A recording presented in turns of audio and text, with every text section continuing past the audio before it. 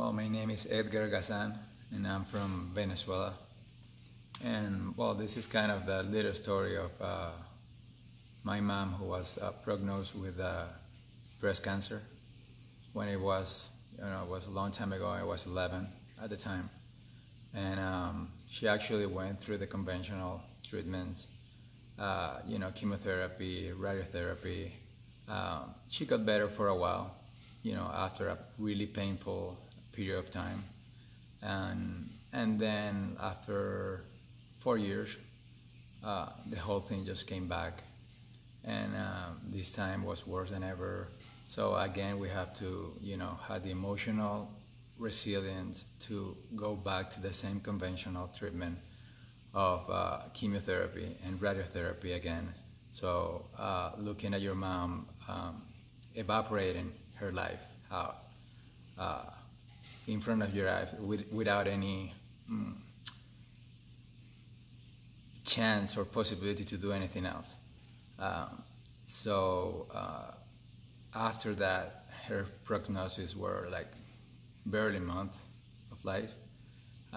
So my brother at the time, who was already living in the U.S., and we were all looking for chances to extend her life in a better way. And, he comes and met Dr. Young. After that, I still remember saying goodbye to my mom without, let's say, the probability of whether I was going to look at her again or not. So that was kind of the issue at the time.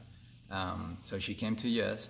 She stayed for about, she was supposed to live about 5 months. So eventually she started to get better under Dr. Young treatment. At the time, I didn't know what it was exactly, or who he was, or anything. We just wanted to do something different.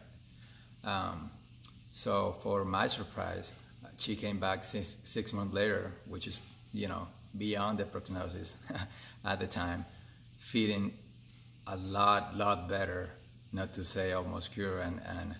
And then after that, she, I was able, as a kid, to have my mom for at least 3 more years. And yes, she died.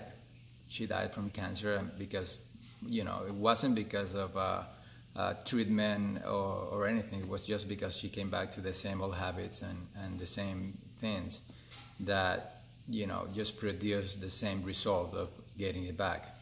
And when that happened, I felt for her, because she was already tired of making decisions, resilience, and I can just imagine what as a kid, I just can't say that it was my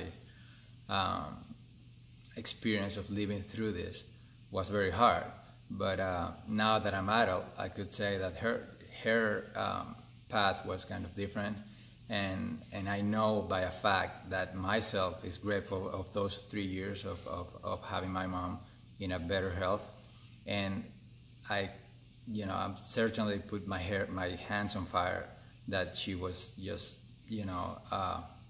as grateful just for having the time to, at least with me, to share time with her youngest kid, and being able to get me through high school and see all that, and then actually to get some time at college. So she wasn't able to see my kids or anything, but I think that just that part changes life, and not only to the person that is being treated, but to the people around her, and around the person that is sick. So I don't know. From me, it's just a wonderful experience. It was a wonderful experience of learning, and now what I could say is that was kind of a wake-up call at the time,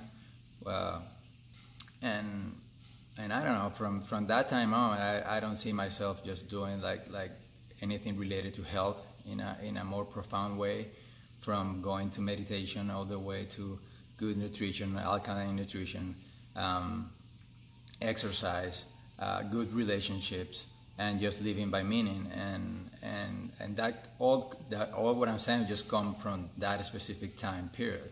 So yeah, I think that's my sharing, and that's what I can say about it, and definitely there is a way, and there is certainly the world is certainly creating ways to deal with sickness in a very different way and more holistic ways, and bringing health to people in ways that you don't feel that the medicine is killing the people, but you actually feel that the medicine or whatever the treatment is giving life back to the people. So that's a big difference.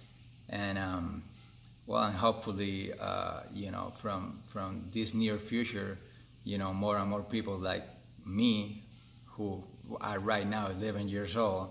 I'm 38 right now, but at the time are going to be able to have wonderful life and wonderful recovery from their parents when they're dealing with this, and they get educated about how to take care and how to take responsibility from our own since we're little kids, so we don't have to deal with these type of things. So